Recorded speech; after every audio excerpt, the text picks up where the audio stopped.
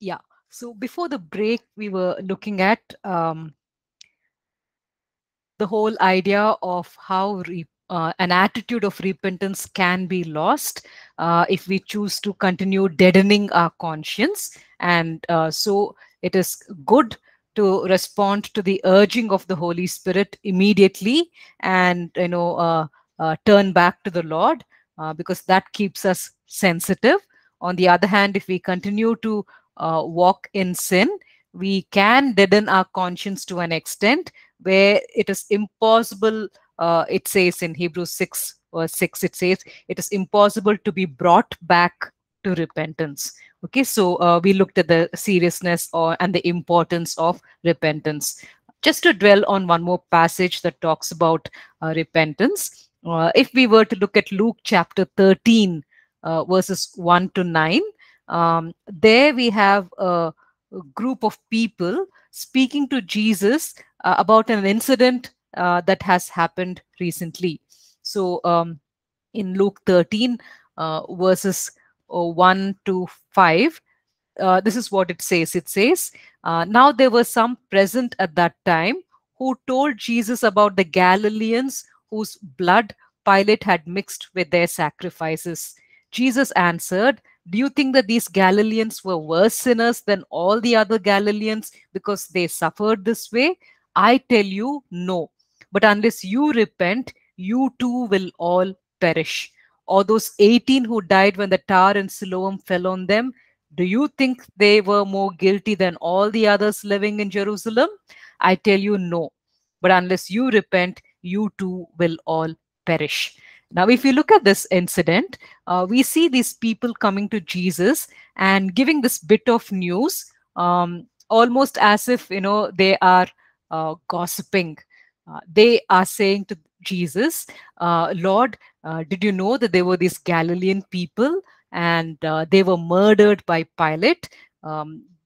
Pilate took the blood from their from these murdered Galileans. He mixed it, with the sacrifices that he was making to his pagan gods. So these Galilean people must have done something really terrible, something very sinful to deserve a death like this. And so they probably expected Jesus to say, yeah, those people were really rotten. And then, it's good that you people are not like that. But Jesus does not offer any such encouraging words. Rather, this is what Jesus says to them in Luke 13, verse 2. He says, do you think that these Galileans were worse sinners than all the other Galileans because they suffered this way? He says, I tell you, no. But unless you repent, you too will all perish. And then he goes on to give another example. He talks about another incident where there was this unfortunate accident where you had the tower which fell on 18 persons, killing them. And over here, yeah, so here Jesus says again, do you think that this accident happened to these 18 persons because they were more sinful than others? No. He says, you too are guilty. You too need to repent, otherwise you also will perish. The point that Jesus makes over here is that we cannot look at other people and pass judgment on them and say, oh, they are living more sinful lifestyles. Compared with them, I am good. Therefore, I don't need to purify myself or cleanse myself in any way. So that would be a wrong assumption for us to make. So Jesus says each person must look at their own heart, examine themselves, and stay alert so that they will not end up in sin. And if they see that the fruit of their life is not really in line with scripture, then they must repent, otherwise they too will perish.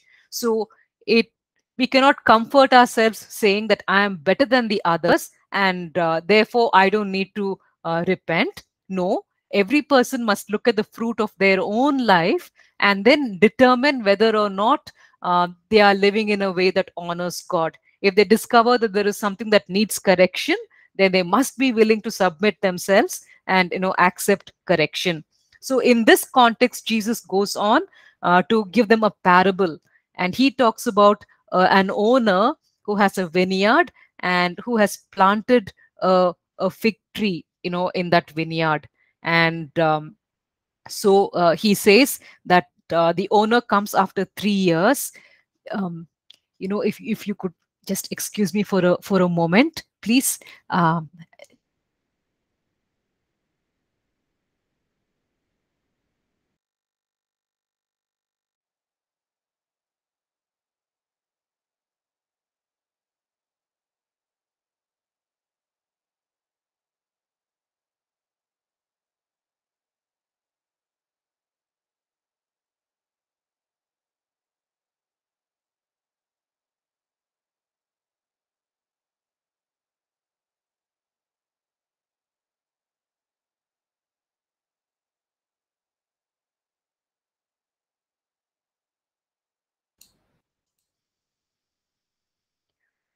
Yeah, very sorry for that interruption.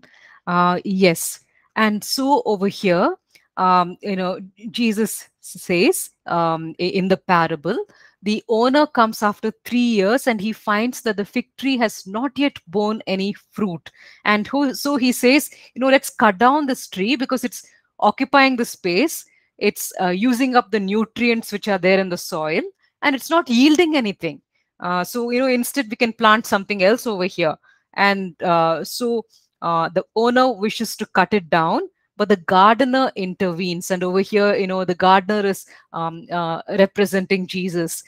So the gardener says, no, let us give this tree one more chance. So he says, I will again, dig around it. I will, take care of it. I will fertilize it. And maybe, if I keep ministering to it, maybe there will be growth. And so he says, let's give it one more year. And then even if next year there is still no fruit, then, we can cut it down.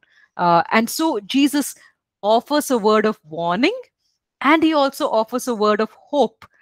He points out that if their actions, if their speech, if their thoughts are not in line with what God wants, then they must repent. If they don't repent, then there is a danger that they would be, cut down, that they would perish. He also offers a word of hope. He says, God is still giving you one more chance. He is still willing to work with you.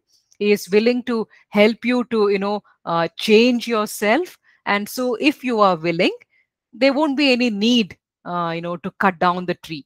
So, the Lord is also giving a word of assurance and saying, there is still hope, there is still another chance. And so, we need to be people who are constantly looking at the fruit in our lives, to see whether the fruit that is being born is something that is honorable to the Lord or not.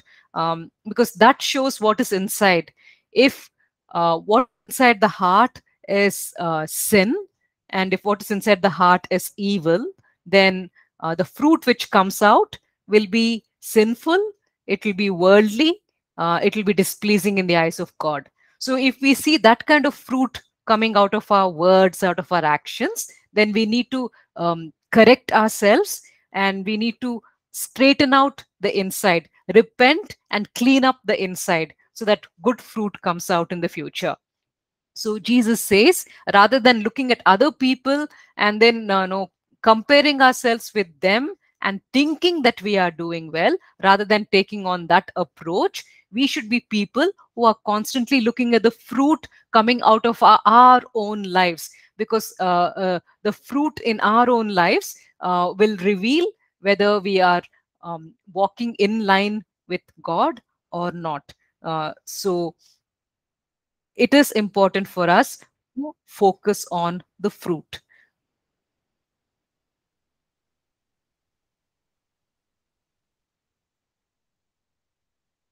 Just a moment, please.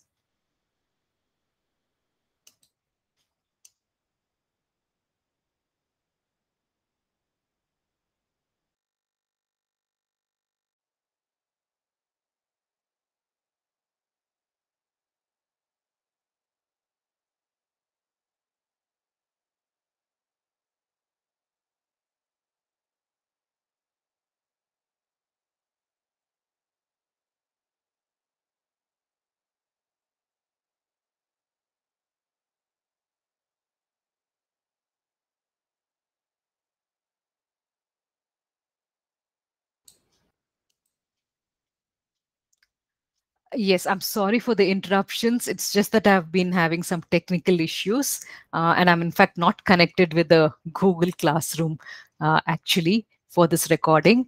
Yeah, please, just bear with me for a little bit.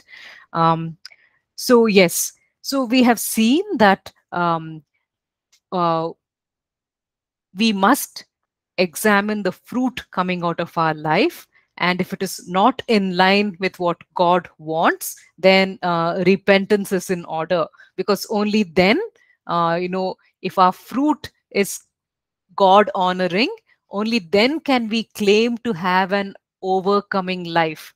Because an overcoming life is all about victory, it's all about overcoming the values set by the world and living in a way that pleases and honors God.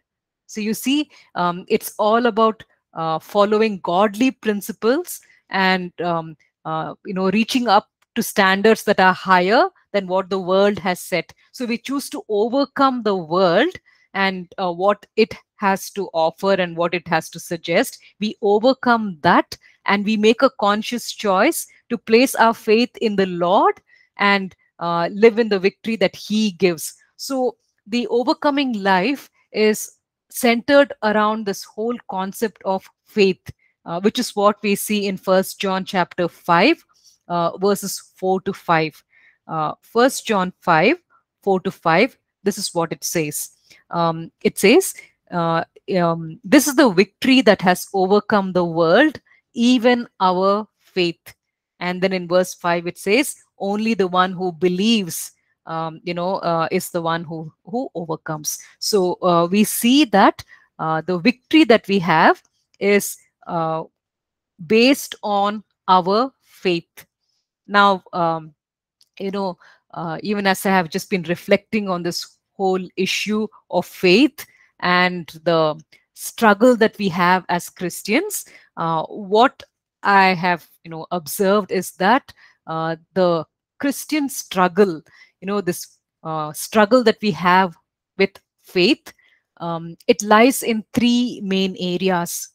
The first area where we struggle is the area of inner desires and ambitions that are wrong. We are tempted to do what goes against the will of God, and God, urges us in our hearts to follow what He wants rather than just give in to the desires of our heart. That is one area of struggle. The second area where we tend to struggle is in this whole aspect of the hardships of life, the trials and the difficulties that come our way. And in that case, the temptation is us feeling that the Lord has, abandoned us, that He has not fulfilled His word in protecting us and blessing us. And so there is a chance that we would be tempted to grow bitter against Him, or we could even maybe get driven into despair, where we lose hope, where we think that the Lord is not really going to keep His word. So our faith is affected, in that way. A third area of struggle for us believers is this entire world system, where the world says that life is meant to be lived a certain way. We need to promote ourselves. We need to place ourselves on the top because no one else is going to do that for us. So we choose to, chase after wealth and status and power and influence. And this is what the world says life is all about. And on the other hand, we as believers are called to live according to a totally different set of principles, where it is all about humbling ourselves and placing other people's interests first, where it's all about honoring what God values rather than what the world values. Because God says, He will meet all our needs, but then He doesn't, encourage us to worship mammon. We are, told not to make wealth or power our chief priority. So even as we live in this world, It becomes very difficult when we are following biblical principles, because the world will not always reward us for following biblical principles. They will say, you are always putting other people first, so you will never rise up in life. And also we may see that this is a reality, where we don't always become the richest or the most popular or the most famous, because we are following principles that are not of this world. And so when it comes to such situations, our faith is uh, tried. So we would have to hold on to the Lord and say, I know that what God wants is best, even though I don't see the rewards here in this world. The world is not favoring me because of the principles that I am following, but I choose to continue to trust in God, because when I go to heaven, I will receive my eternal reward. So in these three areas, our faith gets tested, and the way we overcome and the way we gain victory is by holding on to our faith. Okay, so um,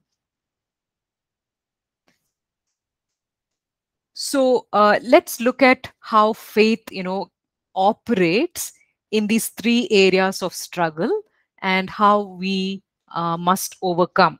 To take the first, the first area of attack, where uh, our sinful desires, our own ambitions get in the way. So here we would have to assert ourselves, and say, no, what God wants for me is best. So even though uh, the desires of my heart are asserting themselves, I choose instead to follow what the Lord wants. And so like Joseph, we choose to flee from the temptation.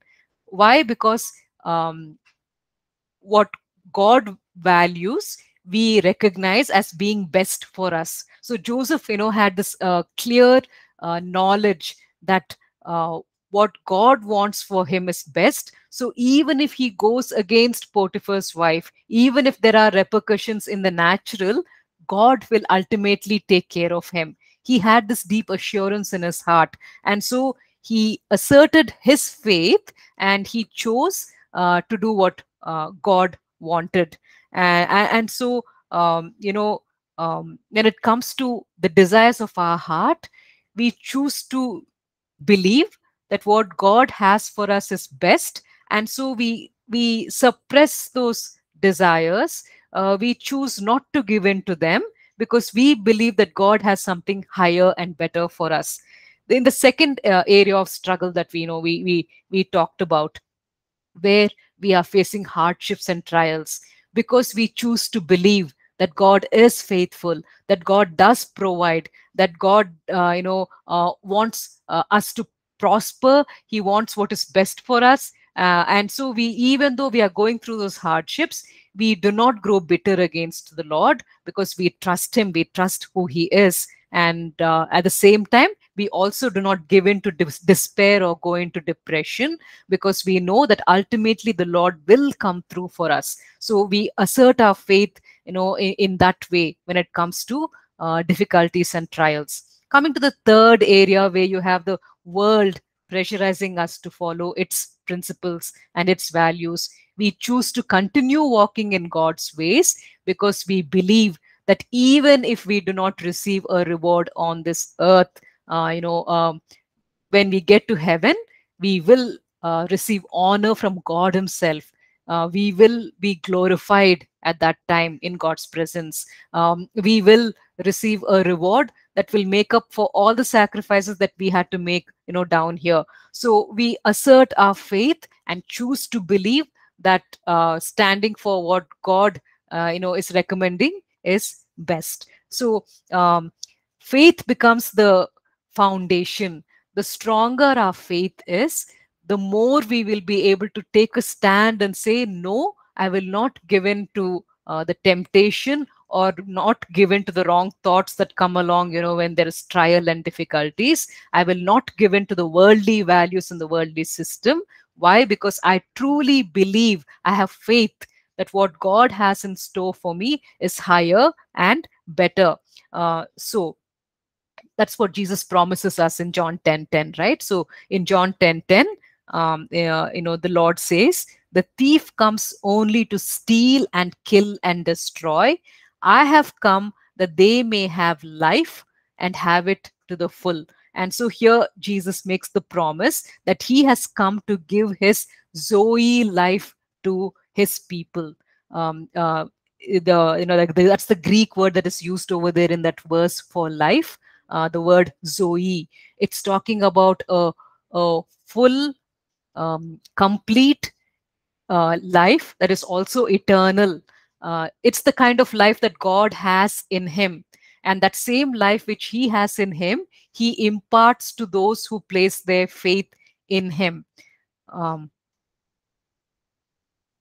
yeah. So this Zoe kind of a life is not necessarily what the world regards as life, as being, as as living it up. In the eyes of the world, it's only if you're wealthy enough, or if you're famous enough, or if you're chasing after whatever your heart's desires, that they consider is life in all of its fullness. On the other hand, the God, the Zoe life that he offers is all God centered. It is not people centered. And so, the God's definition of life and an abundant life will always differ from the world's definition of what life should be, and what they regard as being the best kind of life. So there will always be this contrast between what the world regards as life, a good life, and what God regards as the Zoe life, which has eternal rewards. Now, how does this affect us? You see, when many people come to the Lord, they come with wrong expectations because they have been taught a very diluted gospel. They have basically been told that if they come to the Lord Jesus, he will offer them all the things that life is supposed to be about. He will take away all their problems, he will make them wealthy, he will cause people to favor them, and they will be lifted into high positions, and everything will go well with them. They come to Jesus because that is the kind of gospel that they have heard, that everything is just going to become wonderful. And so when they start their Christian walk and they discover that wrong things have been told to them, and they really discover that Jesus does not operate in this way. It's not just some kind of a Santa Claus, who hands out these goodies which the world regards as the ultimate in life. Then their faith is shaken. They have based their faith on something wrong that was told to them, and so their expectation from Jesus is completely different from what God is actually offering. Now, I am not saying that God is not offering us prosperity and shalom and the lifting up of our heads and glory and honor and all of that. I'm not saying that, because the Lord definitely has those things in his heart, and in fact he can give them in a far better way than the world can ever give. But he does it in his own way, and he does it in a way which will bring honor to his name, and which will benefit people, and which will also be a blessing to us personally. So God does these things in a different way. But when people come to Jesus, when they come to him with all the wrong expectations, they are placing a faith in him which is not really biblical. It's more a wrong faith, an entirely wrong idea that they come with. And so when that faith is shaken, they are nowhere. They, in fact, go back into the world. They, in fact, ask themselves, if Christian life is going to be this tough, then is it worth it? I thought I'm going to get rich and famous. I thought all my problems will vanish. But this is not what this Jesus seems to be offering. And so, because their faith was entirely wrong. First of all, they first of all had wrong expectations. They fall away from God. um, on the other hand, a true Christian is one who understands what Jesus is offering. He understands that he is a sinful person who is destined for hell, and there is no way that he can ever stop, from himself from being punished and being judged in hell, uh, because he does not have the capacity to live a holy life on his own.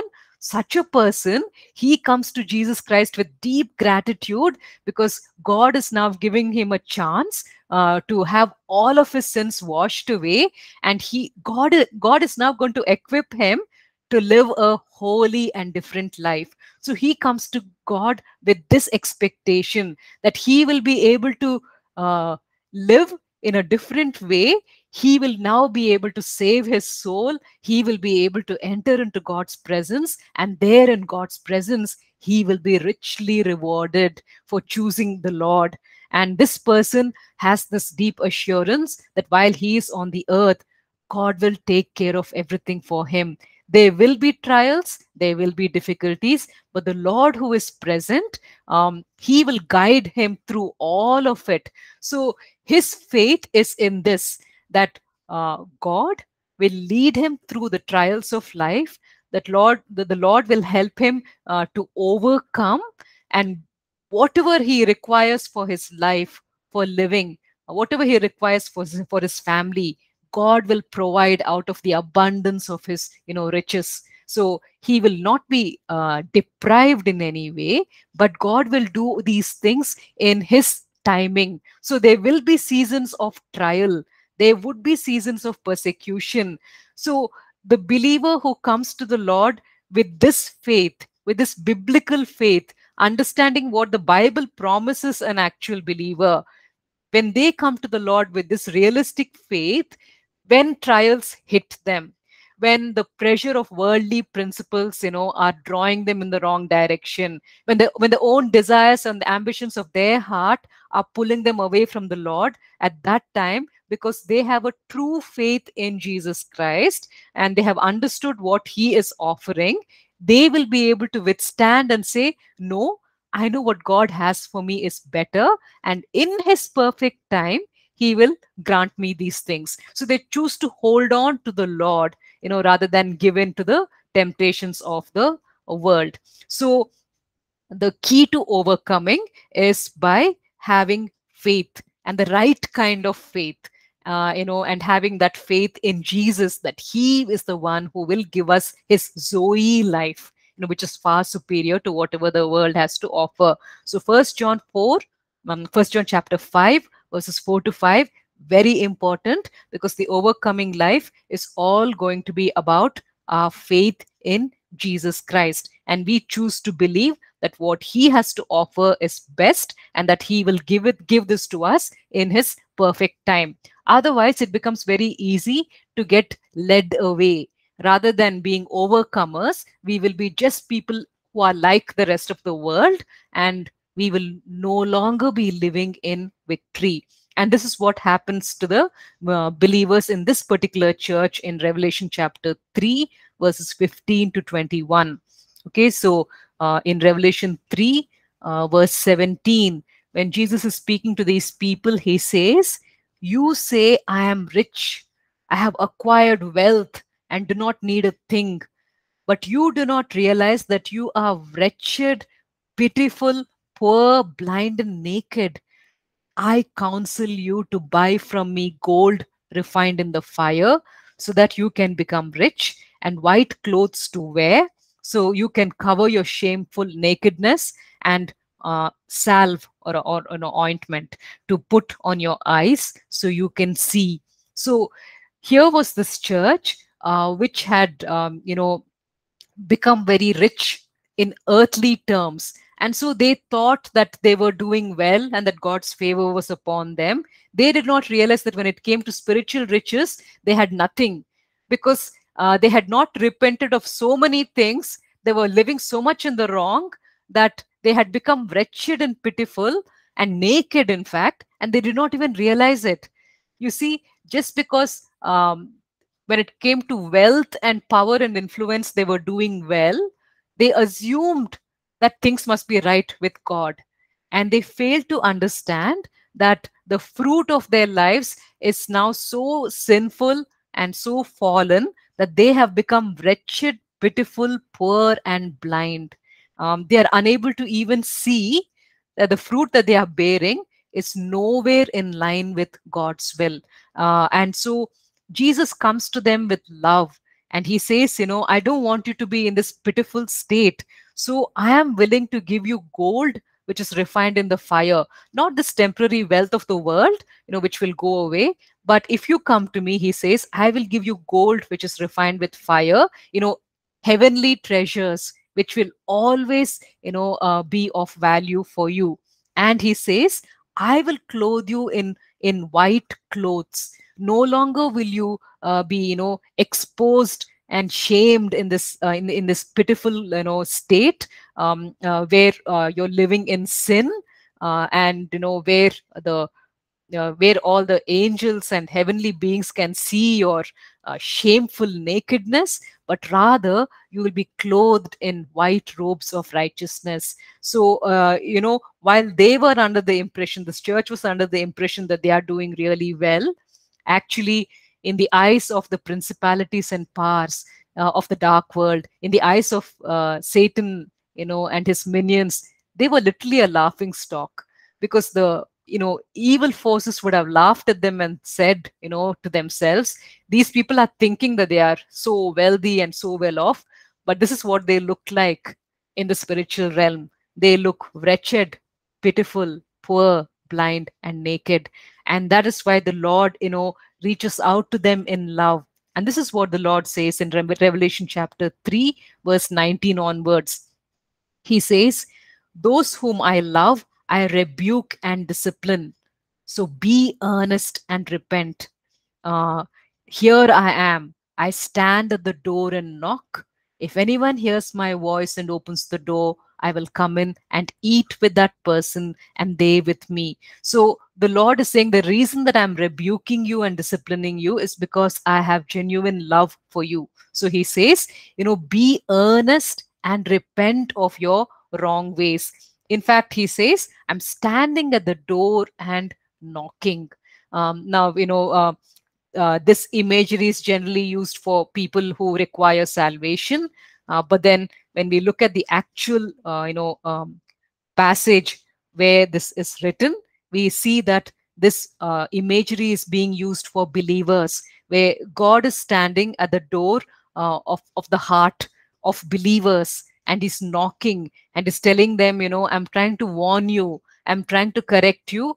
Are you willing to open the door and allow me to come in? And he says that if we are willing to allow him to come in, he says, I will eat with that person and they with me. If you look in the Jewish culture, all of their fellowship was centered around food. You would only invite a person to your home for a meal whom you regard as respectable, whom you consider as your equal. So Jesus is saying over here, even though you are so wretched and pitiful and blind and naked, I'm willing to come and have fellowship with you. I'm willing to have, a close association and bonding with you because I wish to restore you. So, are you willing to allow me to come inside and have fellowship with you and receive? And are you willing to receive correction from me? So, the Lord says that those who are willing to be rebuked and disciplined in this manner, those who are willing to open the door and allow Him to come in, He says, such people will be the ones who will sit on the throne with me. That's what we see in Revelation chapter 3, verse 21 onwards, where he says, to the one who is victorious, I will give the right to sit with me on my throne, just as I was victorious and sat down with my Father on his throne. So, it's not people who are living a worldly version of an abundant life who will sit on the throne with the Lord. It is the ones who have actually overcome, the ones who have gained victory by choosing to follow what God wants rather than what the world wants. It's those people who ultimately will sit on the throne with him and rule. And therefore, the Lord says in verse 22, whoever has ears, let them hear what the Spirit says to the churches. So the Spirit of God is knocking on our heart, and he is saying there are things that need to be corrected in your life. There are areas in which you have become wretched and pitiful, and I want to restore you. So will you allow me to come inside? Will you open the door and let me inside so that I can cover your shame, so that I can once more, restore you, so that you can be rich with eternal riches, which will never spoil. So that is the promise that God is making to his people. And so when we look at John chapter 1, verses 4 to 5, this is what it says over there. It says in John 1, 4 to 5, in him was life, and that life was the light of all mankind. The light shines in the darkness, and the darkness has not overcome it. So um, in Jesus Christ, there is true life. The real Zoe life is in Jesus Christ. And this real life, that life is what he wants to impart to us. And this life, it not only is just life, it is also light. And this light has the power to dispel the darkness.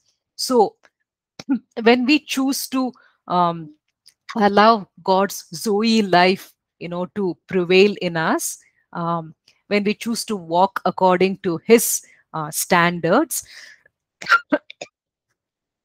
when we choose to do that, um, his light is able to dispel the darkness.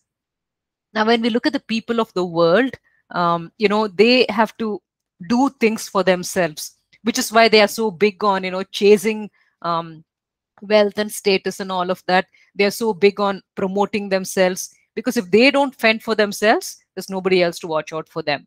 And so they have to push themselves forward. On the other hand, when we choose to live in submission to the Lord, we literally have the Zoe life of God in us, and the light of his life, that dispels all the darkness. We don't have to, push ourselves forward and trample upon people to get the things which are required for living. God will provide. God will dispel the darkness and see to it that we receive whatever we require. I'm so sorry. Yeah. So he will take care of our needs. Why? Because um, in him there is Zoe life. So the same concept is again repeated in 2 Corinthians chapter 4, verses 10 to 12.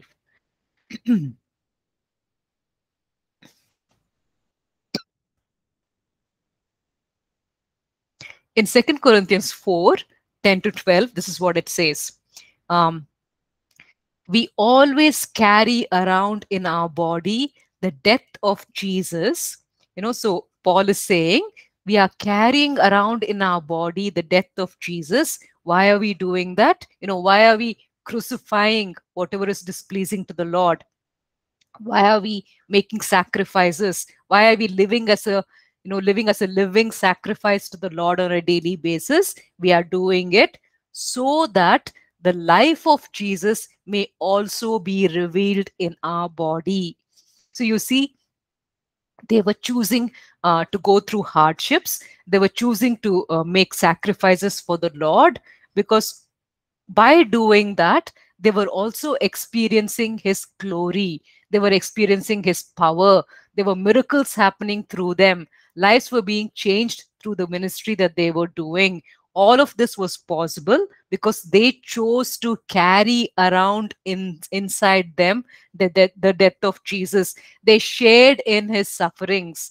In the same way he carried his cross, they too were carrying their cross. They were putting down everything that is not pleasing to the Lord, and they were living in repentance. And because they were doing that, the life of Jesus was being revealed in their bodies. And then in Second Corinthians 4:12, it says, "So then death is at work in us, but life is at work in you." Because they were choosing to place the other believers first, because they were making sacrifices, to benefit other people. So in that sense, death was working in them, where they had to sacrifice so much. But because of their sacrifices, the Zoe life of God was at work in the believers that they were ministering to. So, when we choose to live this life where we are submitting to the Lord, and we are choosing to honor Him rather than, honor our own desires and ambitions, when we are living in this way, we see God's power being manifested through us. And we also see that the people that we interact with, that we minister to, they get blessed, because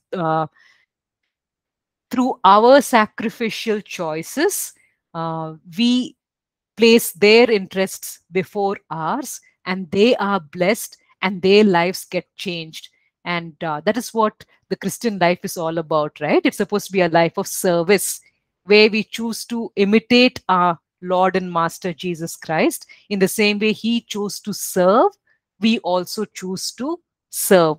Um, and so, when we look at it in this perspective, an overcoming life is not a life where you just simply sit back and you just relax, and you don't just think about yourself.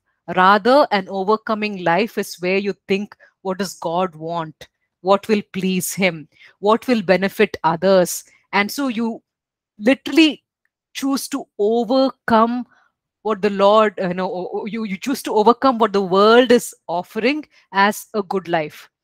So you, rather than going along with the flow of the world and living the good life which the world is offering, which is good only temporarily, you choose to overcome that. You choose to overcome the desire for that, and you instead take a stand and say, by faith, I choose to believe that what God is offering is far better. And so, the overcoming life is not an easy life, but the rewards are eternal, and the rewards are very great. So we choose this overcoming life not because it is easy, but because it leads to a greater reward. And it leads to the fact that, God will one day be pleased with us, He'll be satisfied with us, and He will also honor us. So we don't go with the easy life that the world has to offer. Rather, we choose the life in Jesus, which He has, prescribed for us, because that leads to something better. So in that context, maybe we could just look at, the stand which the stand of faith which Moses takes. Why did he choose to live an overcoming life? And we see that in Hebrews chapter 11, and we see that in verses 24 up to verse 27. Hebrews 11, 24 to 27. This is what it says. By faith, Moses, when he was grown up, refused to be called a son of Pharaoh's daughter, choosing rather to share ill treatment with the people of God than to enjoy the fleeting pleasures of sin. Okay, so he was part of the royal family, even though he would probably never have ascended the throne. But he had all the privileges and luxuries of royal life open to him. But it says here he chose rather to be ill-treated with the people of God than enjoy those pleasures, because those pleasures are fleeting. They're only there for a little while, and then they will be gone. He thought it would be much better to be ill-treated along with God's people. Why? Because it says over here in verse 26, he considered the abuse suffered for the sake of Christ to be greater wealth than the treasures of Egypt, for he was looking ahead to the reward. Okay, so he was looking ahead to a reward that was awaiting him. And it says in verse 27, by faith he left Egypt unafraid of the king's anger, for he persevered as though he saw him who is invisible. So he set his eyes on this invisible God who is promising him a great reward, and he held on by faith. He placed his faith in this invisible God whom he could not even see, because he understood that the rewards of holding on to this invisible God is very, very great. The reward would be very, very great. So, the overcoming life is a life that we choose, because even though the world cannot see it, even though the world does not understand us, we are aiming for something that is of eternal value. So while the world looks at us and thinks, why are these people being so, defeatist is the term that they would use. So they don't understand. We are not allowing ourselves to be defeated.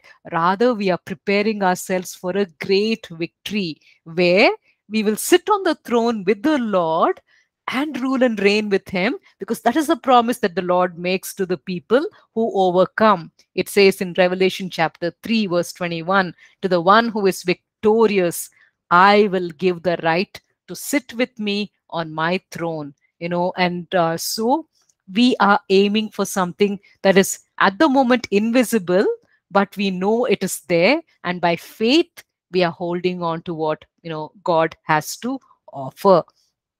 So, repentance and the repentant lifestyle and the overcoming life, they are, closely linked. We choose to walk in repentance on a daily basis, examining ourselves, soberly, to find out whether or not we are walking in the Lord. We do that because we know that when we overcome by faith, one day the reward that will be given to us will be extremely great. All right, so let's just close with a word of prayer. Lord, we just thank you so much for all the lessons that you have taught us today through this session. We pray, oh Lord, that we will be people who are overcomers, that even though you are invisible, even though we do not see the heavenly privileges which are there, the riches which are there as yet with our physical eyes, we know by faith that they exist. And so we choose to hold on to you. We choose, just like Moses, we choose to hold on to the invisible one who is the creator, who is sovereign. We choose to hold on to you by faith. And rather than following the way of the world, we choose to walk by biblical principles so that we can have the reward which you have awaiting us.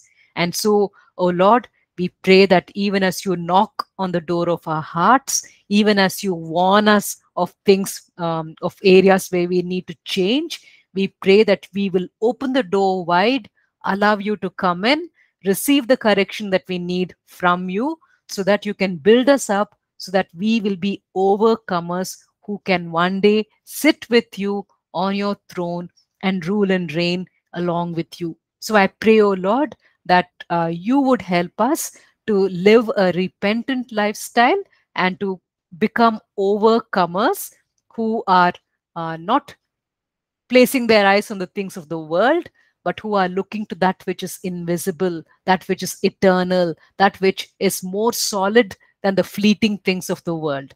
Thank you, Lord. Help us, Lord, to get our priorities and perspectives right. Thank you, Lord. In Jesus' name, amen. Amen. So, yeah, thank you so much. And we'll meet again next week.